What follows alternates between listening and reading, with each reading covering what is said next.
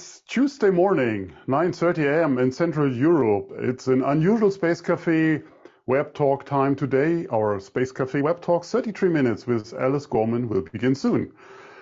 A very happy new year to all of you.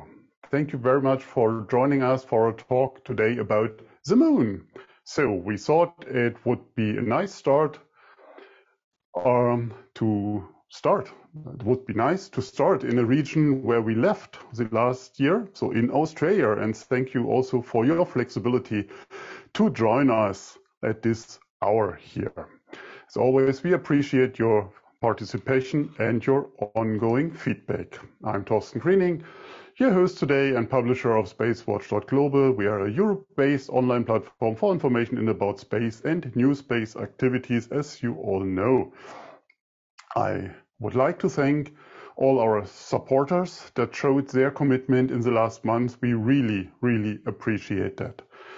I know many of you are already familiar with our website, the bi-weekly and daily newsletters, and the Space Café podcast. Our latest episodes features ESA's project manager for the James Webb Space Telescope, Peter Rumler, on the day of the launch. I mean, what an incredible experience to do that podcast production on that day, and of course for you also to listen to that. So that's fantastic. And for all our fans of audio content, we also have new episodes in the Space Café radio. So Dr. Emma Gatti's top 10 space events in 2021, and a number of great reviews. So, and I see Malcolm in the house. He also contributed to the review series in a really absolute fantastic way. And some news, we have the Space Café radios now also available on all major podcast platforms. Just search for Space Café Radio. And we also keep our fan shop open online for you to support us actively to become a space watcher. I already talked about our supporter programs, so to keep our independent work alive. And if you've missed any of our previous web talks, we have an archive available on our website in the events section and on YouTube. So I'm super excited today to talk with my guest today. So, and you can see I'm pretty nervous for whatever reason, but I am. So after starting the last year 21, a Space Café about war in space with a fantastic Doug Lavero, I'm so happy to start 2022 with something I just love to do, talking about the moon. And I could not think about anyone more appropriate than my guest today. Many of you know her as she is the voice for the moon and for heritage. You may know her also by her Twitter handle, Dr. Space Junk, and with that a very, very warm welcome, Professor Dr. Alice Gorman. So, and I just have to say it once because I'm German, so, and we love this title. So Alice is an associate professor at the Flinders University and an international recognized leader in the field of space archaeology.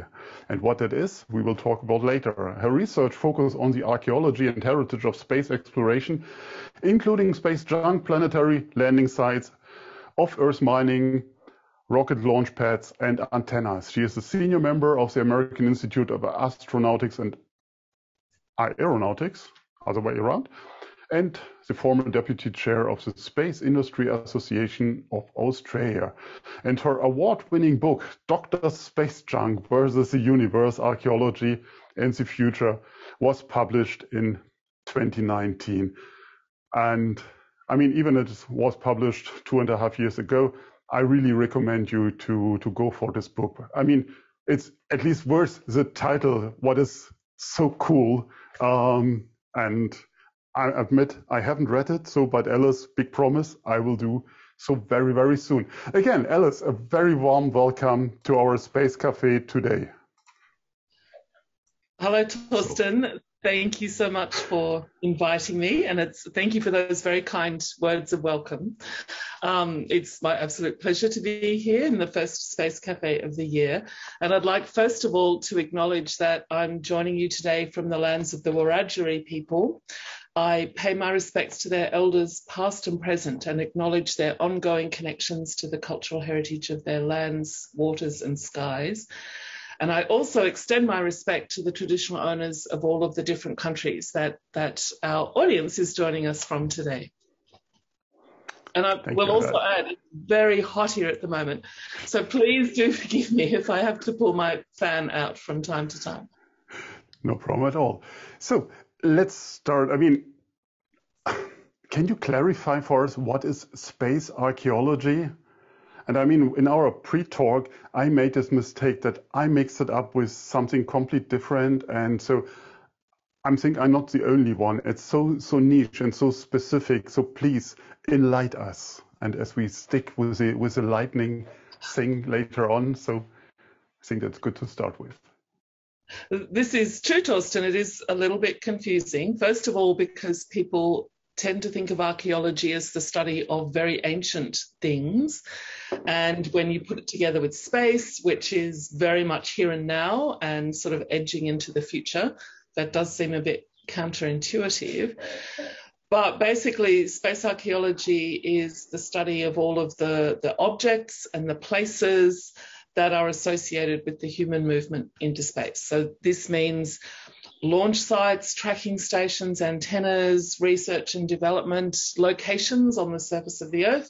It means everything that is in Earth orbit right now, all of those rocket bodies and space stations and satellites and space junk, all of the landing sites on planetary bodies throughout the solar system, and deep space probes like the Voyager 1 and 2, currently outside the solar system, the Parker Solar Probe, that's currently very close to the sun. So basically, space archaeology studies all of the material things that humans have left behind in the solar system. So some people say, well, this is trash, but that's what archaeologists do. We study the stuff that people discard and leave behind to find out what it can tell us about human behavior. Now, there's another area of study, I guess you could say, that people sometimes also call space archaeology, and this is the use of satellites providing Earth observation imagery that allows you to look at ancient sites on Earth.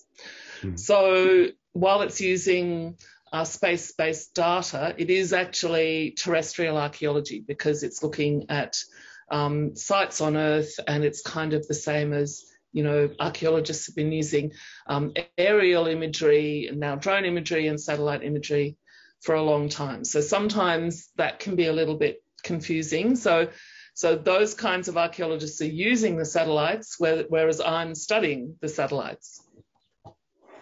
Interesting, very, very interesting. And we will dig into it a little bit later. And for all of you that might say, hey, what is this cool star map that is behind Alice? We asked this question prior to the show.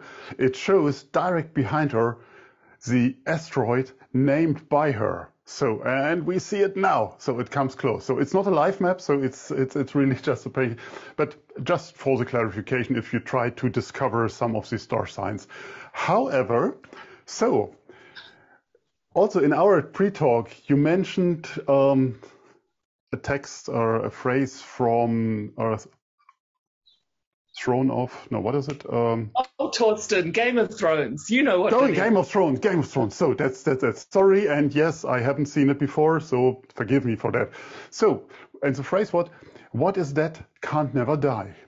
So, and I learned that in the context of this question is, why does it make people angry to say that the moon isn't dead?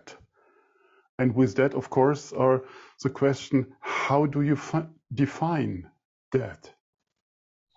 This is a really interesting thing to me, and this is why that Game of Thrones phrase, which is kind of the motto of one of the great houses, and don't worry if you've never seen Game of Thrones, but so what is dead may never die, and it seems like a paradox. So if something's already dead, how can it die again? And of course, you know, there are lots of things that are sort of dead and not dead that people love to watch, like zombies and vampires and things like that.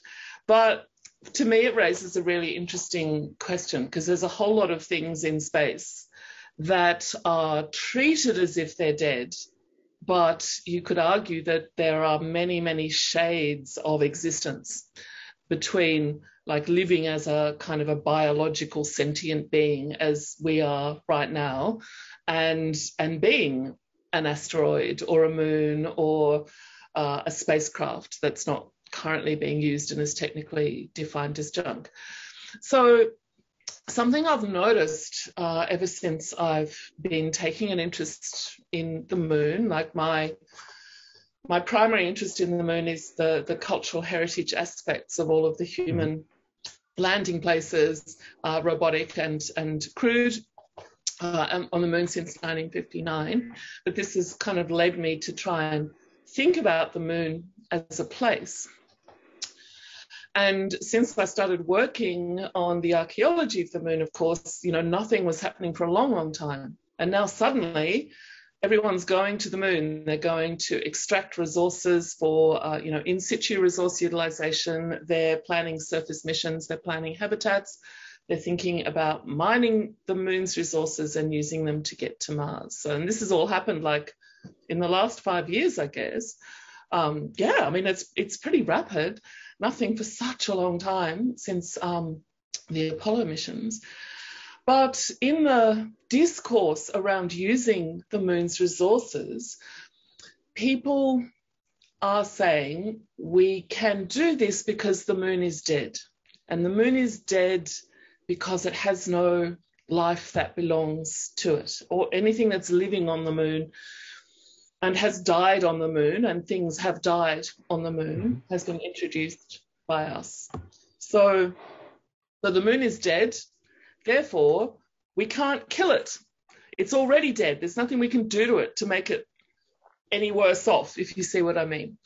Okay. And for me, that's why that little phrase, what is dead may never die, suddenly becomes relevant. But people get, well, first of all, I guess I would argue that the moon is not dead. The moon is seismically active. The moon has, as we're learning, as more and more studies are being done, the moon has active water cycles. Sure, they're not based around oceans and rain like they are on Earth. They're based on you know, more less wet interactions with cosmic rays and solar flares and micrometeorites and all that kind of stuff. But we know that water forms and dissipates and reforms on the moon. And we need to know about this because this is the target everyone's looking at, the water ice. So there's so much we don't know. And the moon is engaged. It's not just floating around inert in its orbit. It is vitally engaged with the Earth. We know this, tides, everyone knows this, and with the rest of the solar system. It's in a dynamic interchange with the cosmos. So is this really dead? I would argue not. But what's mystifying to me is why it makes people angry to say that the moon is not dead.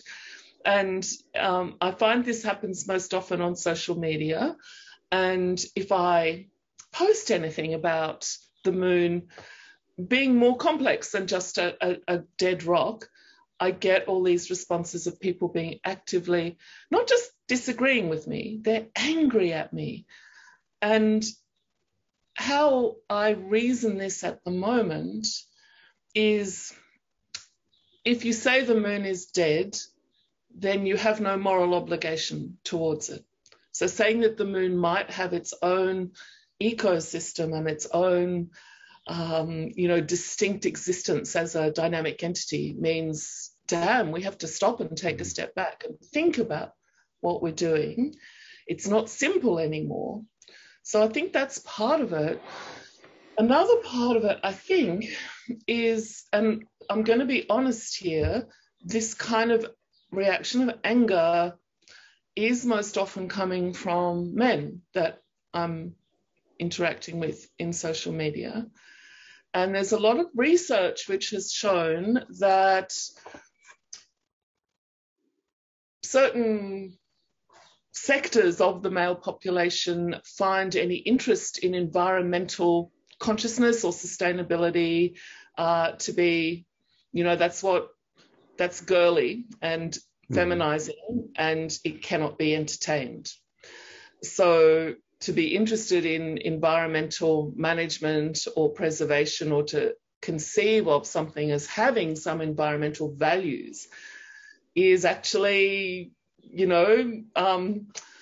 a bit of a threat. So look, I don't know. I'm sure it's much more complex than that. Those are just the things that have occurred to me. But I've never had any discussions about any aspect of space. Well, actually, hardly any discussions about, because the other thing that made people very angry was when I compared Elon Musk's red sports car in space to certain cultural tropes. So those are the two things that have made people angry. And I just find that a really interesting cultural phenomenon. Yeah. I think what you describe is one of the issues that we have with social media. For all the good things that we can achieve with that, is that everyone has access and it's not controlled. And I mean, we don't have to go into details that we have here on Earth. I mean, with the current pandemic, we see all this demonstration from people against that. But that's another topic. And I don't want to encourage the men here in the room to give their opinion, or if you agree with Alice or not. But feel free, if you like, to use our chat or give us your comment if you are angry as well that the moon might be not dead. So I would like, before we then go really into our even more complex topics, and I think that's highly complex already, what is very close to your heart is moon poetry, as it describes what we think about it. So if you would like to shed a light on that and give us one of your favorites before we then dig into the dark. Well, I'm hoping you will indulge me and let me have maybe two tiny poems. Sure. The reason I'm very interested in poetry about the moon is I think we need different and new and richer language to describe the moon. And I think this means the engagement of a whole range of different kinds of people with different approaches. And so I often think about poetry about the moon, and two that I would love to share with you. One is a little excerpt from a poem by the Australian poet and writer Ceridwen Dovey called Moonrise, which is spoken from the perspective of the moon. And these lines just send chills down my spine. So, I am made of much more disturbing stuff: seas of death, bays of lunacy, craters of indifference to human time. And that's part of a much longer poem that I hope will be published at some point. And the other lunar poem that at the moment is one of my favorites is by Christine Reuter, who's a space poet. She's an artist, and she does these wonderful illustrations. You might know her on Twitter as Tico Girl, and her website has just some wonderful stuff in it. And this little short poem is it's written from the perspective of someone who lives on the moon, and they've just popped back to Earth for a little visit or a holiday or something. So this is the poem Crescent Home. You've only been away a week, and yet you stare at the Terminator on your crescent home, and a shadow falls across a place you know. And I find the intimacy of that poem and the fact that it mentions shadows to be quite a wonderful way of describing longing for a place that we don't yet call home. No one calls the moon home yet, but one day they might. And I mean, you mentioned before the moon comes back now in a rapid speed into our focus. What cultural heritage significance have the shadows in that case of the Apollo moon landing sites? So if we start on that angle. I have to confess that I have developed quite an obsession with shadows of all kinds. And this, when I was thinking about particularly the Apollo sites on the moon, 6 of which were created between 1969 and 1972, about 10 years ago, NASA created a set of guidelines to recommend to people doing stuff on the surface to protect these sites. And part of that was creating buffer zones around them, sort of like exclusion zones. You can't go inside these zones or you risk stirring up a lot of dust and damaging them. And I was thinking about this and I thought, well, it's important that these buffer zones catch every part of the site. And then it occurred to me that some parts of the site, in fact, are not tangible because the shadows cast by the landing modules, the experiment packages, the abandoned rovers are a thing in themselves, a cultural product in themselves that might have heritage significance. So this led me to start thinking about what these shadows mean. One thing is that the shadows cast are very distinctive. So they're often highly angular and geometric in a way that naturally occurring shadows on the moon tend not to be. And there's also things like some of their communication antennas were made of mesh, and the shadows they cast are sort of light and lacy. So there's nothing on the moon that we know of that could cast a shadow like that. So these shadows are very distinct things in their own right. And of course, we know that as the Terminator passes over the moon, or at least I think this is now sort of established, it causes the highly charged lunar dust to levitate. So in the very complex machinery that humans have left on the moon, there's probably little microclimates that are activated every time the Terminator passes, little sort of tiny dusty maelstroms inside little nooks and crannies of all of the stuff that's on there. So the shadows form part of these little heritage microclimates, I guess you could say. So for me, there's just so many levels that make the shadows significant. And of course, one thing is we know that things like the Lunar Reconnaissance Orbiter has seen the shadows cast. We know that, well, the lunar conspiracy theorists don't agree with this, but we know that people really did go to the moon because the shadows cast by all of this stuff were seen and imaged by the Lunar Reconnaissance Orbiter. So those shadows are a sign. They're a sign of human presence. And they could be a sign that it all really happened if you were of a mind to believe that. So for me, the shadows cast by human materials on the moon just have so many levels of complexity and meaning. Okay, interesting. Interesting thoughts. One thing that strikes me with all your explanation is if we want to know more about it, we have to go back. So we create more remains of us. I mean, we can't be so sustainable that we take it all back. And even so, we will leave something on it. Are it footsteps, are it steps, or whatever things from the experiments? Yeah. Is it something good or bad? Or is it question too easy? That's a really hard. So from my perspective, the stuff that's left behind is the stuff I want to study. So of course I want people to treat them with respect and care as well.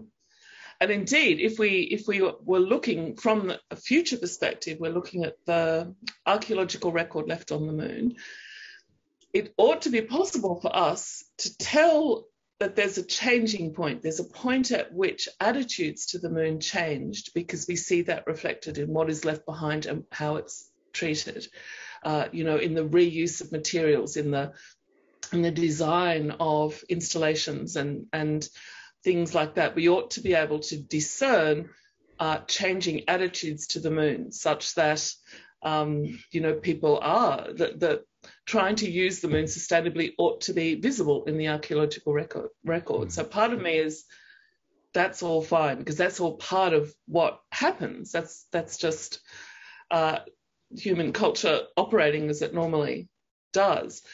Another part of me thinks, we're part of this universe, this solar system, this Earth-Moon system. We're not separate to it. I do absolutely want us to exercise our moral and ethical obligations to other planetary bodies and their environments. But we also can't pretend to tread lightly and never leave any trace. And it's okay to interact with these other environments that our lives are part of. I think that's also okay. I think what's not okay are the values and the attitudes we bring with us when we go into these other places. So some people accuse me of wanting to let no one go to the moon ever. And I don't feel like that. But I do feel that there's a very strong discourse at the moment, which is based around this idea that the moon is a dead rock that we can do anything to, because nothing matters when it comes to that. And I think we need to pull that discourse back. We need to provide some counterweights to balance that. I think heritage can be part of that discourse. And I think, we may be going to mention the Declaration of the Rights of the Moon later. But I think that's also absolutely, absolutely. Before we go to the declaration, I would like to stay in the shadows, because that is, I know, something what is very important for you as well. And we're talking here about the PSR, the Permanent Shadow Regions, a new abbreviation I just learned. So what is this natural heritage significance? And we start from there, and that will be a more detailed conversation on this topic. So what is so important?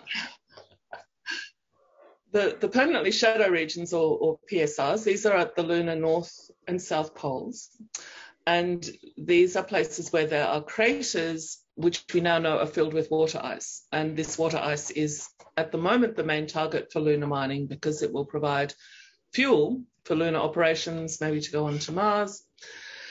The reason there is such a quantity of water ice in the permanently shadowed regions is because they are permanently shadowed. The sun has not shone in these deep craters in the lunar South Pole for 2 billion years. And when I learned that, and I learned this because I was on my shadow trail, I was chasing down anything to do with shadows on the moon, I just thought, that's extraordinary, 2 billion year old shadows. How common is that in the solar system? So it turns out not that common. So there are permanently shadowed regions on Ceres, which is a asteroid or a little tiny planet in the asteroid belt, and also on Mercury. But there's not that many in the whole solar system. So this is a rare landscape type. And it just also strikes me as an extraordinary thing. So the only light these shadows have encountered in 2 billion years is starlight. There has been no sunlight. And that's another thing that just I think that's so extraordinary. I think we can't just go there and mine willy-nilly without taking those extraordinary environmental values into account. But there's also, am I allowed another poem? Have we got time for a third poem? We take this time. I mean, it's the morning hours here, so who cares about time when you have fun? It's not just a natural heritage values in the permanently shadowed regions. There is actually an archaeological site at the lunar South Pole. So in 1998, the Lunar Prospector mission was launched by NASA. And in fact, it's one of the ones that started to give us data about the water ice, the possible water ice in this region. And the year before, an extraordinary planetary scientist, Eugene Shoemaker, was very sadly killed in Australia as he was on his way to investigate a crater. And when the Lunar Prospector was launched, it took with it are wrapped around, and a little brass plate wrapped around the body. It took another poem as a memorial to Eugene Shoemaker, and this was from Shakespeare's play Romeo and Juliet. And I'm going to read you what was written on the lunar prospector. And when he shall die, take him and cut him out in little stars, and he will make the face of heaven so fine that all the world will be in love with night and pay no worship to the garish sun. So the lunar prospector crashed in 1999, and there is amongst the permanently shadowed regions a cultural heritage site that is very meaningful for people on Earth. And I think that extract from Romeo and Juliet, with its reference to the night and the sun, is perfectly fitted to the permanently shadowed regions.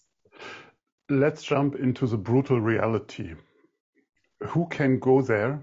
Who has the rights to go there, illuminate a light, and do observation, excavation?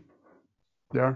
Or, I mean, you talked about the resources, and we do have a number of space lawyers in the room here as well. So I'm not just warning you, just want to mention that. But I mean, there are the agreements that we have that might or might not have been signed. So, but is there anything what protects them, or is it just your strong will? Well, at the moment, no. So some of our interactions with the moon are guided by the planetary protection policy. And to date, this has very much, it's created and maintained by the Committee on Space Research, COSPAR. It has to date focused very much on protecting potential life in other places in the universe. However, there are now discussions around, whether there are other aspects of planetary environments that require some level of protection. So those kinds of discussions are being had, which I think is really important. There's also things like the Hague Building Blocks, which was the sort of principles document produced by the Hague Working Group on stuff. And these are very important. So they recognise that there are natural and cultural heritage values on the moon. There's also the Vancouver recommendations on space mining, which recognise that there are natural values as well. So at the moment, so because the Outer Space Treaty says that space is accessible and belongs to everyone, technically anyone can go there, and we're sort of an environment where it's also being accepted that resources can be extracted and used by people who do that. So the current state of play is, yes, anyone can go there and use those resources. We have those guiding principles, and there may at some point, and people are starting, and I find this very heartening, people are starting to think about natural environmental values. So these kinds of discussions, I think, will very much be part of how people go there and use these, or, carry out activities in these landscapes. If we take our own history experience that we have here on Earth, and in what speed we start to destroy, or we have destroyed our Earth, I mean, it needs a lot of positive energy to think that we will not repeat this wherever we go, on the moon, on Mars, or wherever, because, hey, as you said before, we want to make it potentially our home. So we have to form it like we want it. And I mean, that never turned out to the good, not living together in harmony with the environment. Due to the time, and we have to look at it because it's 33 minutes, even it's a 33-minute plus today. Tell us a bit more about, and you mentioned before, the Declaration of the Rights of the Moon, please. I mean, that's an initiative you pushed for. Tell us more about it and how people can engage, how can people support that? So the Declaration of the Rights of the Moon kind of arose out of a series of discussions between a few of us. So the us are Thomas Gooch, who was the Australian representative of the Moon Village Association, Keredwin Dovey, whose wonderful work I have already alluded to, Michelle Maloney, who is an environmental lawyer working on the rights of nature, and Mari Margle, who is a similar person working on the rights of nature. And we were talking about what was going to happen on the moon, and the idea came up that we needed a declaration of the rights of the moon, because no such declaration existed. It seemed like such a simple thing, just to set out what rights does the moon have. So over a period of, I think it was about a year, we kind of nutted out the principles we thought were important. One thing we did think was incredibly important was that really the stakeholders in the future of the moon are the entire population of Earth. So really, everybody should have a say. But to get, you need funding to take a survey of all of the people of Earth, and there might be other questions people think are a bit more important to answer than that. But we basically thought, look, someone's got to do it. It might as well be us. So let's just write it and put it out there and see what happens. So that's what we did. So in about a month's time, it will have been in existence for a year. And it is, as I said before, we don't think space companies, commercial operators are going to read the Declaration of the Rights of the Moon and say, oh my God, we have to stop everything we're doing and not go there. The moon is too important. That's not what we think is going to happen. What we do think is we've raised some issues that need serious discussion, and we have provided a counterbalance to the current discussions, which are very much hyper-capitalist and which are regarding it as inevitable, absolutely inevitable, that all of this will happen. Well, it isn't inevitable, and it's very important, I think, to have other voices out there, and this is where we see the declaration fitting. So if you search for it, you can find it on the website. I'm just going to give you two key rights that we identified that the moon has. One is the right to maintain ecological integrity, and the other is the right to remain forever a peaceful celestial entity, unmarred by human conflict and warfare.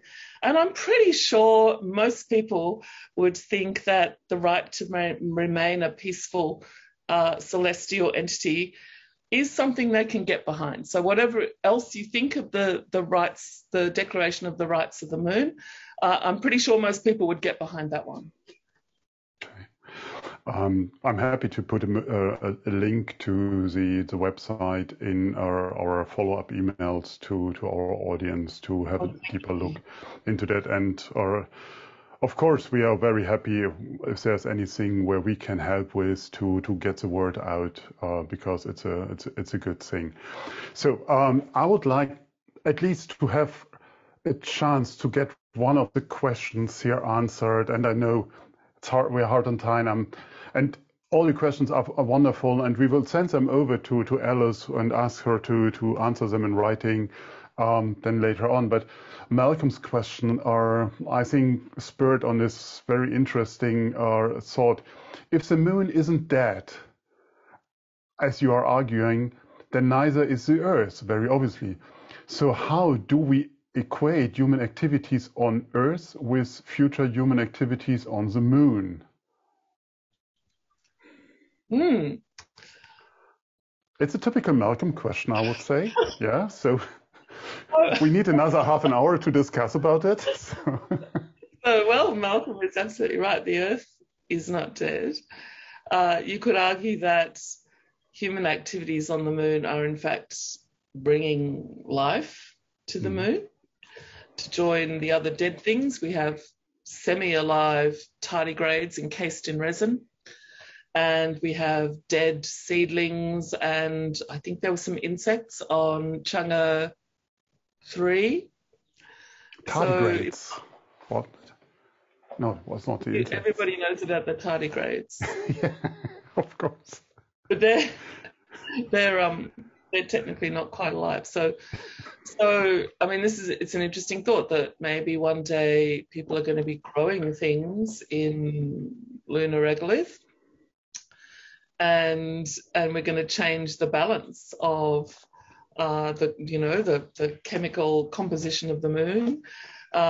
So I think acknowledging that being defined as alive or dead is a lot more complex than just there are living things present, and how they. I mean, we know we're going. Are we going to turn the moon into a cyborg? It's will become a cybernetic entity because we're meshed into the moon. Are we already that on Earth? I think I'll just have to grab that Malcolm and take him down the pub and continue this conversation. Happy to be present in the pub and broadcast that, of course. I'm afraid we have to come to an end. I mean, I'm getting warning signs from our production team that we are over and over and over. Sorry, however, it was great. It was so great. I really enjoyed it. So, but that's not the end, as we all know. Before we finish today, please do not miss next week. My new guest will be Professor Dr. Anke Kaiser-Pizzalla, and she is the head of the DLR here in Germany. That was an interesting talk with her about the research of DLR and what they do for climate change.